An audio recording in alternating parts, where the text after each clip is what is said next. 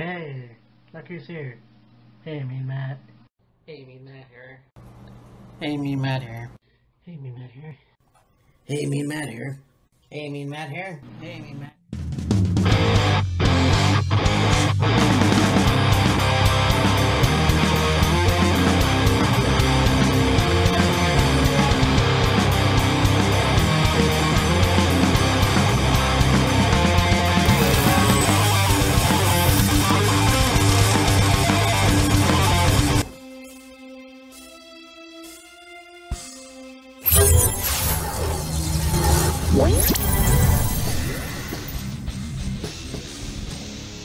Hey, Mean Matt here. This is Killer Kyle.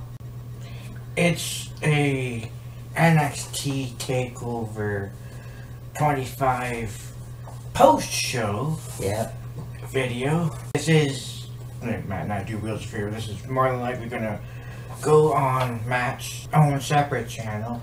But yeah, we just finished watching it and damn what a show. Yeah, I figured since you did the review on your channel, or the prediction show, that we could do this.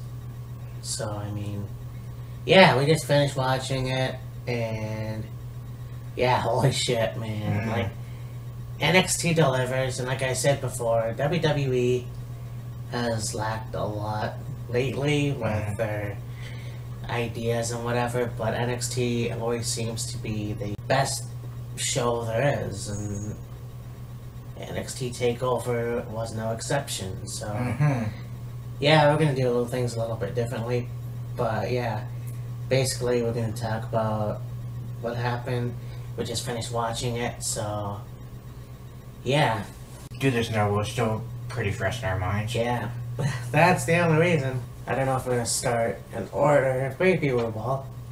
Well, pretty much the order you have it on the computer here is pretty much the order the show went. So. Oh yeah, that's right.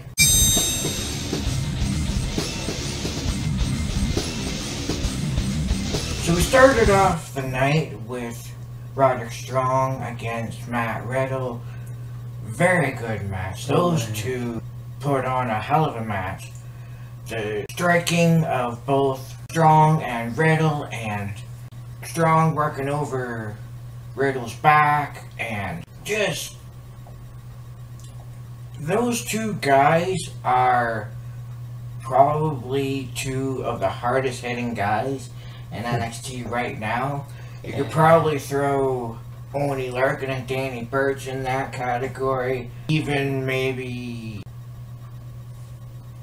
I can't think of one off the top of my head right now, but yeah, definitely two hard-hitting guys. And there was a few times where Matt Riddle attempted his bro mission, and he couldn't quite get it because of his lower back being injured. But he ended up picking up the win using a tombstone. It's kind of a variation of a tombstone and the Styles Clash. Yeah, for sure. Yeah. But yeah, Matt Riddle won. I thought that was pretty cool. And well, his patented knee strike. And yeah, there was a point where he got thrown onto the apron, and it had the big welt on his back. Oh yeah. Fuck. But yeah, so that was a pretty good match, and I think that I said to Kyle, I don't know if this was his first or second win on NXT TakeOver, but I think this was pretty cool. Yeah, very much so.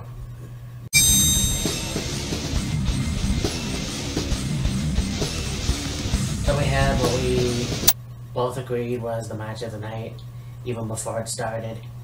Got Red Dragon versus Oney Lurkin and Oney Lurkin, Danny Burch, the Street Profits, and Jay Cutler and Wesley Blake of the Forgotten Sons. Yeah. And a four-way ladder match to crown new NXT Tag Team Champions, and boy did these guys ever beat the tar out of each other. Jesus. You know, it's great because a ladder matches are always awesome, and tag team ladder matches always deliver, and the moves that they brought out, and then, so you have, I can't remember, one of the Street Profits. He goes up on the turnbuckle, and there comes Gunner, or Jackson Riker, and he gets into the ring. And just waylays the shit out of everybody. Oh yeah. But then, of course, they gang up on him, and all 6 guys are just slamming the ladder. They come in and, swinging fists and stomping and kicking, and they grab a ladder and just slam it on him a bunch of times, and then they throw him out of the ring, and he's getting up, and friggin' Montez Ford goes for a dive over the top rope, and I'll tell you, he's fucking lucky he didn't end up going kersplat on the floor. He managed to hit Riker, but he wasn't far from missing, and then he's getting up again, and Oney Larkin kind of does a splash thing over the top rope, and then all 3 members of the Forgotten Sons get taken out, and during the match, seemed to be the team that got the most abuse was Kyle and Bobby. Oh yeah. I mean, at one point, they showed Kyle's back, and it was just red and swollen and scraped, and he took quite a few bumps on a ladder, and they all did. But then, of course, I mean, you got the closing moment where both Wesley Blake and Jay Cutler are in the ring. One's holding the ladder, the other one is climbing the ladder. Then you got Angelo Dawkins spearing, I think it was Cutler. Yeah. And then you got Montez Ford doing this insane springboard leap, landing on the ladder, right basically in the face of Wesley Blake. Slugs him, he goes tumbling to the canvas. Your brand new NXT Tag Team Champions, the Street Profits. Oh, and there were people throwing cups. Oh, people were going bonkers, man. And it was amazing, and it's, well deserved. These guys have been in the company now for a year, or 2 years at least. So they deserve it. And one thing that they said that I found really interesting was this takeover event was the Street Profits' very first NXT TakeOver event, participating in it. Oh, wow. Yeah. And when I heard that, I was like, I don't know. Like, yeah, I don't know either. But then it's like, predictions are already out there. Stick with our pick, and lo and behold, it happened. Yeah. So that's pretty cool. We'll see where that goes, I think it's pretty obvious that this episode coming up is going to be amazing, so. And I mean, with as hot as the Street Profits have been, and as en fuego, as Mauro Ranallo would say, the crowd has been behind these guys. I think it's fitting that they are the new NXT Tag Team Champions. For sure.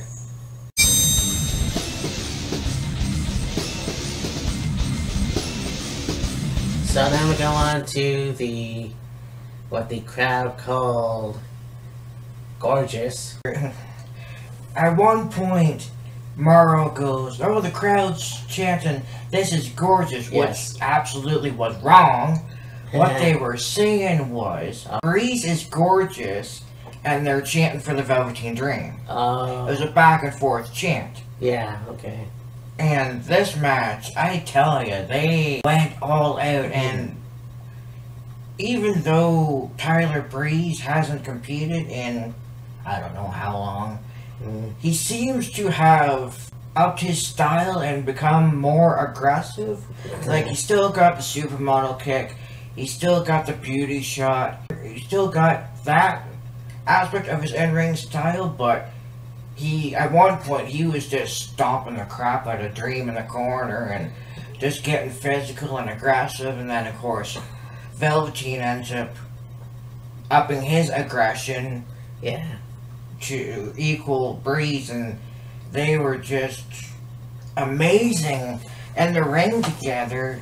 And at one point, Velveteen Dream grabbed the North American Championship and Tyler Breeze's cell phone, and he's like holding it up and like taking a selfie and talking, and then he goes over to Tyler Breeze, who was laying on the announce table after Velveteen Dream used Tyler Breeze's head as a basketball about 10 times. And he's like, hey, you want a selfie? Here's your selfie for you, and look up at the camera and all this other stuff. And the North American Championship is on the announce table. They get in the ring. They're still going back and forth. And at one point, Velveteen Dream was outside of the ring. Or they both were. And then Breeze ended up back in the ring. And you didn't see it, but Velveteen Dream grabbed the title off the announce table. Looked like it was going to be the old cheap shot trick. Yeah. And Tyler Breeze manages to rip the title from Dream's hands, and the referee sees it's like, no, you can't use that, it's an illegal object or whatever. Yeah. And so Breeze tosses the title to the referee. Breeze turns around and friggin' Dream Valley Driver, Purple Rainmaker, there's your still NXT North American Champion, the Velveteen Dream. Yep, very good. Yeah, this was awesome. And I know they're gonna probably continue, but what was really cool was at the end of the match, you know, you have Velveteen Dream has a cell phone, and, you know, he's looking at Tyler Breeze, and eventually Tyler Breeze takes the phone and they do a selfie. Well, I mean, Velveteen has the title on him, so... Yeah, they're both in the ring. Tyler gets up and Velveteen Dreams, you know, sticking the NXT, sticking the North American title in his face. I beat you, all this other stuff. And, you know, showboating the whole 9 yards. And then Dream goes to walk away and Breeze pushes him back. They're looking at each other in the face, and of course, as Dream has the championship, he's also got Breeze's cell phone, and then he's like, this North American Championship is mine, but the cell phone is yours. Yeah. And then the whole Dream goes to walk away, Breeze pushes him back, and like, alright, here's your selfie you wanted. And then... mutual respect. But I don't think it's over. Not likely. No, and I hope they continue feuding. And then we talked about this before. It's like wrestlers coming back and they instantly get a shot at the title. Yeah. And it's like, well, they need to wait. They should wait for a while. But it doesn't happen. I think that they made a good call. And maybe at the next pay-per-view, have Tyler Breeze go over, like I said. Maybe in NXT Toronto. I don't know. Unless this was a passing of the torch, if you will, the NXT OG to the young stallion, the new guy, and the more flamboyant, over the top, all ego, no disrespect to Ethan Page, Velveteen Dream, and maybe it'll be a one and done deal for Tyler Breeze. I don't know, but we'll see what happens in the future. I'm not quite sure, but...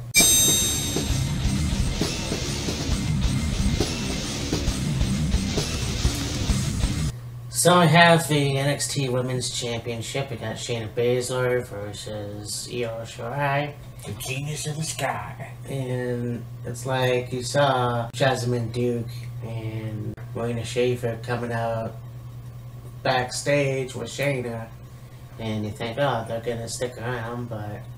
You know, it was a one-on-one match. Three of them are walking backstage, and They all three stop. Shayna kind of high fives Marina, gives a fist bump to Jessamine Duke, and walks out on her own. And this match was insane. Amazing. I can't believe how good Shayna is in the ring. Oh yeah. I can believe how good Io Shirai is in the ring. Oh yeah, absolutely. But I mean, two different styles, Mm-hmm. and they meshed really well. And you know, you thought that Io was getting this close to take the title like everyone else. But yeah, basically, you know, she got suckered into the Kara through the clutch, and yeah, there was a close call, but she basically ended up tapping out, fortunately. Yeah, this match was a very good match, back and forth, physical, aggressive, hard-hitting. At one point, Shayna stomped on Io's arm, and Yes. Io was working over Shayna's leg, and Shayna was bending the hands. yeah, they were just going all out war. And at one point, both Jessamine and Marina came walking out to the ring. Here comes Candice LeRae running up behind them with a candlestick, and boy, she did Io proud. Just ready for the fences. Piss right out of her. Oh yeah, man. And so, I mean, after their match, you know, Shayna celebrates. She's on the top rope, and here's Io coming up behind her with a candlestick, and she's just whipping the piss right out of Shayna. Oh yeah. And kicking her, and, you know, just, yeah, fucking her right up. And she's on the canvas, and Io goes up in the corner, moonsault, and then she's like, oh no, I'm not done yet. Goes up for a moonsault again, but before she does it, she's hollering something to Candice.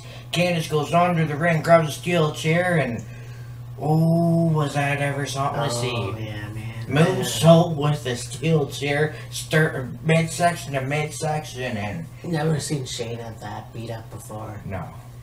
So this feud's not over. I said that to Matt, this rivalry's not done. After a beating like that. But what more can they do? Like, they can have Falls Count anywhere, they can have no holds barred. I don't know what more they can do, man. Oh, I know. But I know this feud's not over. No. So, it's gonna be awesome to see what's gonna happen next.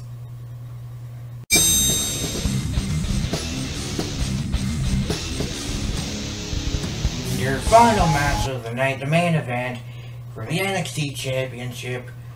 The NXT Champion, Johnny Gargano, being challenged by Adam Cole, baby! There you go. And if the four-way tag team match, tag team ladder match for the NXT Tag Team Championships was match of the night, this match easily stole the show. Oh god, yeah. This match lived up to the 2 out of 3 Falls match in New York. These guys pulled out all the stops. They put on a hell of a show.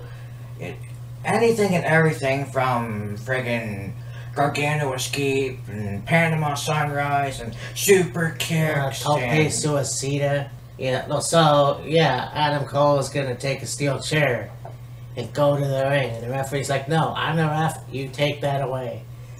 Just then you get fucking Johnny Gargano down in the Tope Suicida. And look, he's trying to hit Cole, but he gets Cole pulled on the chair, and referee gets clobbered, and then you get the Panama Sunrise, and yeah, you know, and there was a point where Johnny was gonna do the tope again, but got kicked in the face. Yep. And yeah, this was an amazing match. Obviously, Johnny's knee was bothering him, and oh yeah, Johnny's knee was bothering him. Adam's arm was bothering him. There was one point Adam did the Panama Sunrise off the apron to Johnny on the floor. And Johnny got knocked out. Oh yeah, these guys brutalized each other, beat each other up. Yeah, so you know, Johnny did a fake out where, you know, Adam drags him in the ring and then gets the ref. And just as the ref is coming in, yep, boom, the fucking Johnny Gargano lock. Yeah. Like, Johnny was on his knees in the ring, and Adam was going to go for the last shot, and Johnny falls forward, and it's like, oh, Johnny's done. Yeah. But Adam picks him up, and he's like, your title reign's done, I'm finishing this, and all this other stuff. They go back and forth, and it ends up being Super Kick, Panama City Sunrise, and your new NXT champion is Adam Cole, baby! Oh, yeah. And you know, as disappointing as it was seeing Johnny lose, big ups to Cole, man. I gotta Oh, give it to him. God, yeah. I mean, it's finally happened. It reminds me of, and I've said this probably at the TakeOver prediction thing that we did. Mm-hmm. When you had Adam Cole in Ring of Honor, he was a Triple Crown champion, winning the Tag Team Championships with Roderick Strong, going to get the Television Championship, and finally getting the Ring of Honor Championship. So Mhm. this is kind of like the same thing, kind of. Yeah, pretty much. But, of course, you got Undisputed Era coming out to celebrate, and who's in an arm sling? So, Bobby Fish. Yeah. So Bobby Fish, I guess, is re-injured, so I don't know how that's gonna work out. Yeah, we'll probably find out the coming week on NXT TV the severity of Bobby's injury. Whether it was like he was just in a ring for like precautionary measures, or whether like, you know, dislocated shoulder, or, you know, injured elbow, or whatever the case may be. But yeah, there it is. Yeah, I mean, so that's what's awesome, and I can't wait to talk about other stuff, like the new pay-per-views coming up. Mm-hmm. We got the Super Showdown, but we'll talk about that regardless of controversy. Yeah. And yeah, this is gonna be my own personal video, even though we did it a la Wheels of Fury style. Yeah. But we will be back next week. We will talk about Super Showdown. And yeah, so, and Matt and Kyle, that sounded weird. We will talk to you soon. Bye.